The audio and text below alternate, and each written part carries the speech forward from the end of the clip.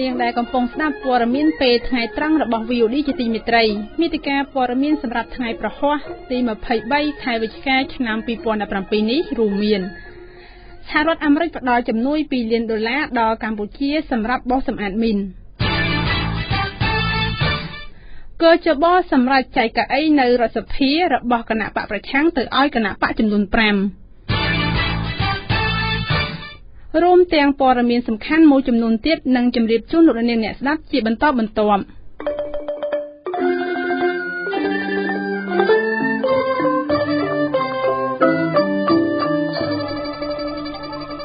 លំដាប់តទៅនេះនាងខ្ញុំខណ្ឌលក្ខណាសូមជូនព័ត៌មានពិស្ដាសហរដ្ឋអាមេរិកប្រកាសផ្ដល់ជំនួយដល់កម្ពុជាចំនួន$2 លានសម្រាប់អង្កេតនិងដោះគ្របយុទ្ធភ័ណ្ឌមិនទាន់ផ្ទុះនៅភាគខាងកើតនៃប្រទេសកម្ពុជា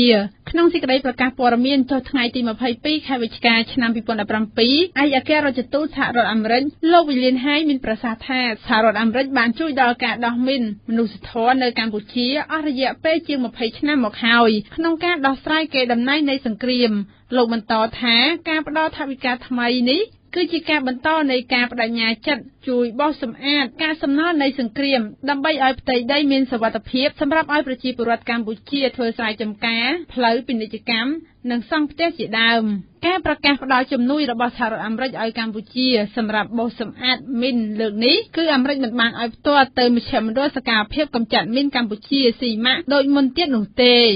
នៅព្រឹកនេះ VOD មិនអាចសូមការឆ្លើយតបពីអគ្គនាយកស៊ីម៉ាក់លោកហេងរតនាបានទេពាក់ព័ន្ធនឹងបញ្ហានេះដោយមន្ត្រីប្រាប់ថាលោកហេងរតនាកំពុងជាប់រវល់ប្រជុំនៅខេត្តកំពង់ចាមសហរដ្ឋអាមេរិកអះអាងថាក្នុងរយៈពេលជាង20ឆ្នាំចុងក្រោយនេះខ្លួនបានចំណាយថវិកា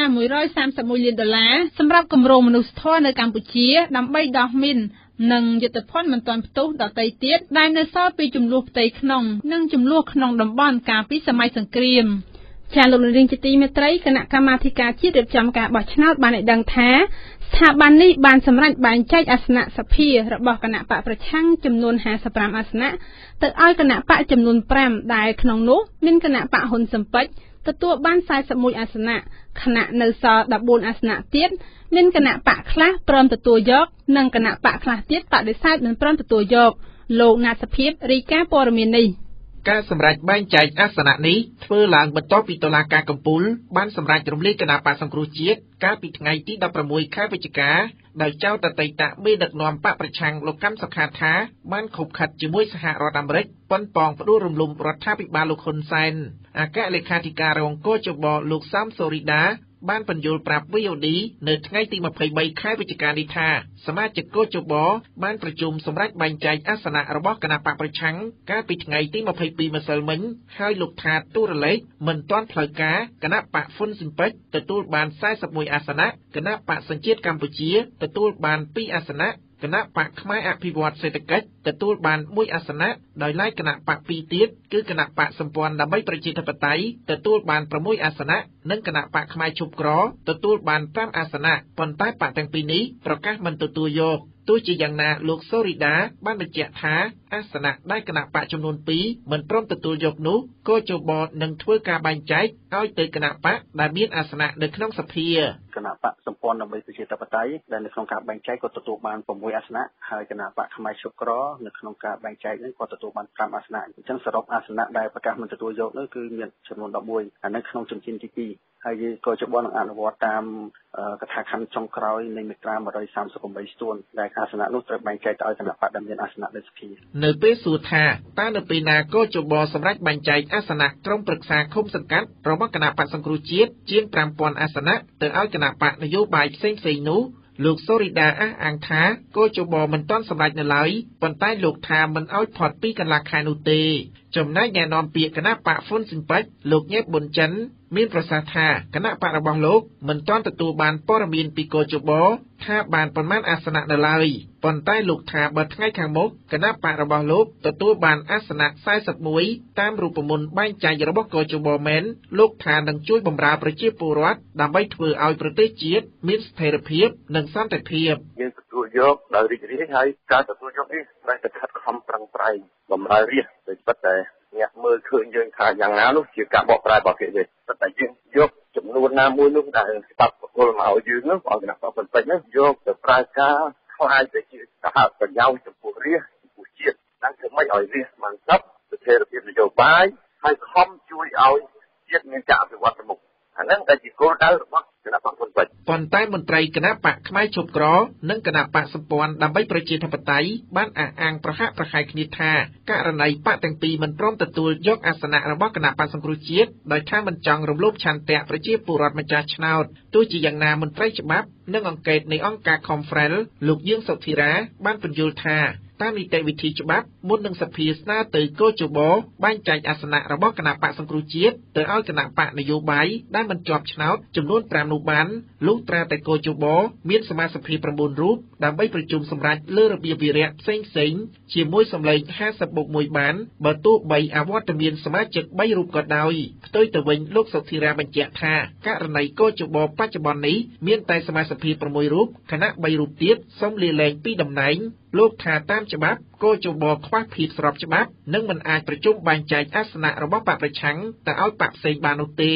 លោកសុធិរាបានបញ្យល់ទៀតថាការជ្រើសរើសសមាជិកកោជបថ្មី3រូបចំនួនអ្នកដែលលាលែងនោះជាកាតព្វកិច្ចរបស់គណៈកម្មាធិការចិនត្រៃនៃរដ្ឋសភាទាំងពីរបករួមមានបកប្រឆាំងនិងគណៈបកប្រជាជនកម្ពុជាគណៈបច្ចុប្បន្ននេះមានតែបកប្រជាជនតែមួយប៉ុណ្ណោះករណីនេះលោកបញ្ជាក់ថាដំណាក់កាលនេះកោជបគ្មានជំរឿអ្វីក្រៅពីការសម្រេចបែងចែកអាសនៈបកប្រឆាំងមុនជ្រើសរើសសមាជិកកោជបថ្មី3រូបចំនួនអ្នកដែលលាលែងនោះទេដោយថានេះជាការខ្វះចន្លោះនៃច្បាប់កោជបបច្ចុប្បន្នមាននៅតែសមាជិកមានតែ6នាក់ទេវាចាំបាច់ត្រូវបំពេញ3នាក់បន្ថែមមកទៀតសិនសូមធ្វើការសម្រេចទៅលើរឿងអីមួយដូច្នេះវាជាឡោះប្រហោងខ្វះការចង្អុលបង្ហាញបែបនេះប៉ុន្តែដោយសាររឿងនេះវាមិនធ្លាប់កើតមានមុនមកទេចឹងជាការខ្វះខាតភាសានៃច្បាប់ផងដែរប៉ុន្តែទោះជាយ៉ាងណាខ្ញុំមើលឃើញថាកោជបនឹងសម្រេចទៅតាមការយកឃើញមកគាត់មានន័យថាគាត់នឹងសម្រេចទៅលើសម្លេង50+1នៃសមាជិកកោជបទាំងមូលនោះគឺសម្ដៅទៅលើ6នាក់ហ្នឹងគូបញ្ជាក់ថាក្រៅពីកោជបជូនដំណឹងទៅគណៈបកនយោបាយមិនបានជាប់ឆ្នោតចំនួន6ឲ្យត្រៀមទទួលយកអាសនៈបកប្រឆាំងភ្លាមនោះមេដឹកនាំកោជបទាំង3រូបរួមមានអនុប្រធានកោជបលោកគួយប៊ុនរឿននិងសមាជិកកោជបលោករងឈុននិងលោកស្រីតែម៉ានីរងដែលត្រូវបានជ្រើសរើសដោយគណៈបកសង្គ្រោះជាតិសម្រាប់ដឹកនាំស្ថាប័នបោះឆ្នោតជាតិចាប់តាំងពីឆ្នាំ2014នោះបានដាក់ពាក្យទៅប្រធានរដ្ឋសភាលោកហេងសំរិនកាលពីថ្ងៃទី20ខែវិច្ឆិកាសូមលាលែងពីតំណែងដោយថាមិនចង់រំលោភលើឆន្ទៈប្រជាពលរដ្ឋម្ចាស់ឆ្នោតនិងមិនចង់មានឈ្មោះអាក្រក់ក្នុងប្រវត្តិសាស្ត្រខ្ញុំណាតសុភាព VOD ភ្នំពេញលោកអ្នកអាចផ្ដល់ព័ត៌មានមកកាន់ VOD តាមទូរស័ព្ទលេខ092 92 19 02និង060 50 50និង50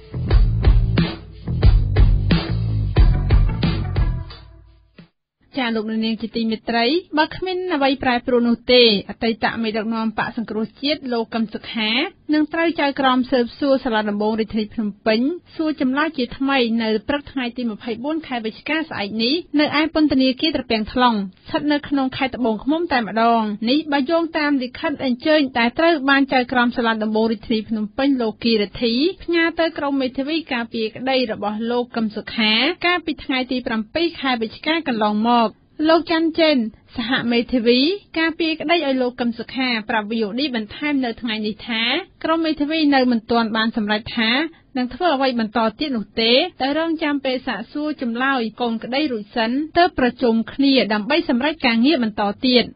យើងមិនទាន់សម្រេចគិតថាយើងធ្វើអ្វីទៀតទេហើយយើងនឹងប្រជុំគ្នាពិភាក្សាគ្នាក្រោយពីទៅក្រមបានសាកសួរគាត់នៅថ្ងៃស្អែកហើយយើងទៅធ្វើទៅទៀតប៉ុន្តែរហូតដល់ម៉ោងនេះយើងអត់ទាន់សម្រេចអីមួយទេយើងនឹងរងចាំហើយបន្ទាប់ពីការសាកសួរ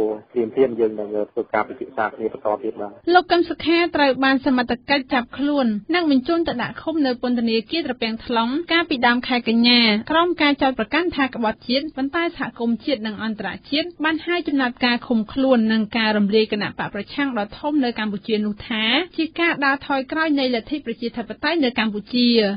ចាលោកនាងជាទីមេត្រីសមត្ថកិច្ចឲ្យដឹងថាកម្មការិនីយ៉ាងហោចណាស់ចំនួន20នាក់បានដួលសន្លប់ជាបន្តបន្ទាប់នៅតំបន់ឧស្សាហកម្មកាណានីយ៉ា ស្ថិតនៅក្នុងអគារលេខ12រោងចក្រយ័ន្តស៊ីកាមិនស្ថិតនៅភូមិត្រពាំងថ្លឹងសង្កាត់ចោមចៅមួយខណ្ឌពោធិ៍សែនជ័យរាជធានីភ្នំពេញសមត្ថកិច្ចได้ដឹងទៀតថាមូលហេតុដែលបណ្ដាលឲ្យកម្មការិនីដួលសន្លប់នេះមកពីថ្នាំសិលិចដែលជាងធ្វើបានភាយចេញនៅក្នុងរោងចក្រនោះក្រោយមានហេតុការណ៍នេះជនរងគ្រោះត្រូវបានបញ្ជូនទៅសង្គ្រោះភ្លាមនៅមន្ទីរពេទ្យបង្អែកខណ្ឌពោធិ៍សែនជ័យករណីនេះ VOD នឹងជម្រាបជូនព័ត៌មានបន្ថែមនៅពេលក្រោយទៀតចាលោកនាងជាទីមេត្រីព័ត៌មានជាតិនៅពេលនេះចប់តែប៉ុណ្ណេះ VOD ព័ត៌មានឯករាជ្យលោកពៅមេតាជម្រាបជូនព័ត៌មានអន្តរជាតិព្រឹត្តិការណ៍ព័ត៌មានអន្តរជាតិសម្រាប់ពេលនេះចាប់ផ្ដើមចេញពីតុលាការអន្តរជាតិកាត់ទោសអតីតមេបញ្ជាការនៃប្រទេសប៊ូស្នីឲ្យជាប់ពន្ធនាគារអស់មួយជីវិតតុលាការអន្តរជាតិនៅទីក្រុងឡាអេកាលពីថ្ងៃពុធម្សិលមិញបានប្រកាសសេចក្តីសម្រេចឲ្យអតីតមេបញ្ជាការកងទ័ពរបស់ប្រទេសប៊ូស្នីឲ្យជាប់ពន្ធនាគារអស់មួយជីវិតពាក់ព័ន្ធទៅនឹងការប្រព្រឹត្តបទឧក្រិដ្ឋកម្មប្រល័យពូជសាសន៍និងបទឧក្រិដ្ឋផ្សេងជាង10ទៀតអតីតមេបញ្ជាការកងទ័ពរបស់ប្រទេសប៊ូស្នីហឺសេហ្គូវីនលោកតាកូផ្លាឌីត្រូវបានគេឲ្យងារថាជាស្ដេចសង្គ្រាមរបស់ប្រទេសប៊ូស្នីត្រូវបានតុលាការចោទប្រកាន់តាក់ទងទៅនឹងការសម្លាប់រង្គាលនៅចន្លោះឆ្នាំ1992ដល់ឆ្នាំ1995លោកត្រូវបានចោទប្រកាន់ពីបទប្រល័យពូជសាសន៍ដោយសារតែក្រោមបញ្ជារបស់លោកមានការសម្លាប់មនុស្សជាង 10,000 នាក់តែក្នុងនោះមានអ្នកកាន់សាសនាអ៊ីស្លាមនិងជនជាតិភាគតិចខូតជាបរិសុទ្ធនិងក្មេងជាង 8,000 នាក់ក្រៅពីបទឧក្រិដ្ឋប្រល័យពូជសាសន៍ការចោទប្រកាន់លើបទឧក្រិដ្ឋផ្សេងទៀតមានដូចជាការរំលោភផ្លូវភេទជាករណីទ្រង់ទ្រាយធំទៅលើស្ត្រីកាន់សាសនាអ៊ីស្លាមនិងក្មេងស្រីការឃុំឃាំងមនុស្សនៅកន្លែងទទួលរងទុក្ខវេទនាការបណ្ដេញអ្នកកាន់សាសនាអ៊ីស្លាមចេញពីព្រះវិហារនិងដុតបំផ្លាញផ្ទះប្រជាពលរដ្ឋជាដើមតុលាការអន្តរជាតិនៅទីក្រុងឡាអេដែលបង្កើតឡើងដោយក្រុមប្រឹក្សាសន្តិសុខអង្គការសហប្រជាជាតិក្នុងបំណងកាត់ទោសករណីឧក្រិដ្ឋកម្មធំនៅក្នុងប្រទេសប៊ូស្នីដែលតុលាការនេះមានទីតាំងនៅក្នុងទីក្រុងឡាអេប្រទេសហូឡង់លោករ៉ាតូផ្លាឌីវ័យ74ឆ្នាំបានស្រែកខ្លាំងរំខានដល់ការប្រកាសសេចក្តីសម្រេចរបស់តុលាការកាលពីម្សិលមិញហើយចៅក្រមបានបញ្ជាឲ្យសន្តិសុខនាំខ្លួនអតីតមេបញ្ជាការរូបនេះចេញពីបន្ទប់សវនកម្មដោយសារលោកខឹងសម្បាខ្លាំងហើយឡើងសម្ពាធឈាមក្រុមគ្រួសារជនរងគ្រោះដែលបានតាមដានសវនកម្មនេះបានសម្ដែងការសាទរនិងខ្លះទៀតបានទាមទារឲ្យមានការកាត់ទោសដល់ការប្រហារជីវិតក្រោយពីសង្គ្រាមបានបញ្ចប់នៅឆ្នាំ1995មេបញ្ជាការឬគេហៅថាជាស្ដេចល្មូបសង្គ្រាមរូបនេះបានលាក់ខ្លួនពីមហាជនទៅរស់នៅភាពមិនច្បាស់លាស់ជាមួយក្រុមគ្រួសារដោយមានការការពារពីកម្លាំងប្រដាប់អាវុធមួយចំនួននៅក្នុងប្រទេសសេកប៊ីជាចុងក្រោយត្រូវសមត្ថកិច្ចចាប់បាននៅក្នុងផ្ទះរបស់លោកនៅតំបន់ដាច់ស្រយាលមួយនៅភាគខាងជើងនៃប្រទេសសេកប៊ីកាលពីឆ្នាំ2011បន្ទាប់ពីការរត់គេចខ្លួនអស់រយៈពេល16ឆ្នាំចំណែកព័ត៌មានអន្តរជាតិមួយទៀតពីការបង្ហាញបំណងចង់តាក់ទងឲ្យកាន់តែស្និទ្ធរបស់ចិនទៅកាន់ប្រទេសមីយ៉ាន់ម៉ាមន្ត្រីជាន់ខ្ពស់យោធាចិនបានថ្លែងប្រាប់មេបញ្ជាការកងទ័ពមីយ៉ាន់ម៉ាថាចិនចង់ឲ្យប្រទេសទាំងពីរមានទំនាក់ទំនងកាន់តែស្និទ្ធជាមួយគ្នាជាងមុនដើម្បីជាផ្នែកមួយនៃការជួយពង្រឹងនៃការការពារសន្តិសុខនិងសន្តិភាពនៅក្នុងតំបន់ចិននិងប្រទេសមីយ៉ាន់ម៉ាមានទំនាក់ទំនងជាមួយគ្នាជាច្រើនឆ្នាំមកនេះទាំងផ្នែកការទូតនិងផ្នែកសេដ្ឋកិច្ចចិនក៏បានបញ្ជាក់ជំហរគាំទ្រដល់ប្រទេសមីយ៉ាន់ម៉ាចំពោះវិបត្តិជនជាតិភាគតិចរ៉ូហិញ៉ាដែលកំពុងទទួលរងការថ្កោលទោសពីសហគមន៍អន្តរជាតិនៅក្នុងកិច្ចប្រជុំមួយនៅក្នុងទីក្រុងប៉េកាំងប្រទេសចិនលោកលីស៊ុងជេងតំណាងឲ្យគណៈកម្មការកណ្ដាលនៃយោធារបស់ចិនបានថ្លែងប្រាប់មេបញ្ជាការកងទ័ពមីយ៉ាន់ម៉ាលោកមីនអ៊ុងឡាំងថាចិនកំពុងតែរៀបចំពីការទំនាក់ទំនងលើវិស័យការពាររបស់ចិននិងមីយ៉ាន់ម៉ាឲ្យកាន់តែប្រសើរឡើងលោកលីថ្លែងបញ្ជាក់ថាក្នុងស្ថានភាពដែលសន្តិសុខនៅក្នុងតំបន់កំពុងតែមានភាពស្មុគស្មាញនេះចិននៅតែចង់សហការជាយុទ្ធសាស្ត្រជាមួយប្រទេសមីយ៉ាន់ម៉ាការប្រកាសចំហរបស់ចិន ចូលទៅជិតប្រទេសមីយ៉ាន់ម៉ានៅពេលនេះគឺធ្វើឡើងស្របពេលដែលសហគមន៍អន្តរជាតិរួមទាំងអង្គការសហប្រជាជាតិនិងសហរដ្ឋអាមេរិកបានដាក់សម្ពាធទៅលើប្រទេសមីយ៉ាន់ម៉ាករណីនៃការប្រើអំពើហិង្សាធ្ងន់ធ្ងរទៅលើជនជាតិភាគតិចរ៉ូហីញ៉ា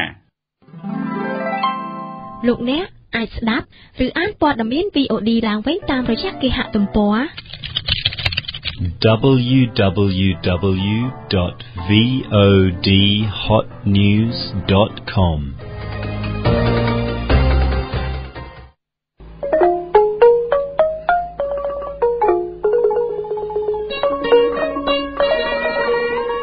ចាលោកនាងជាទីមេត្រីកម្មវិធីព័ត៌មានពេលថ្ងៃត្រង់របស់ VOD នៅពេលនេះចាប់តែប៉ុណ្ណេះសូមលោកនាងរងចាំស្ដាប់ព័ត៌មានរបស់ VOD នៅពេលល្ងាចខណៈពេលនេះនាងខ្ញុំខណ្ឌលក្ខណារួមទាំងសហការីទាំងអស់សូមអរគុណនិងសូមជម្រាបលា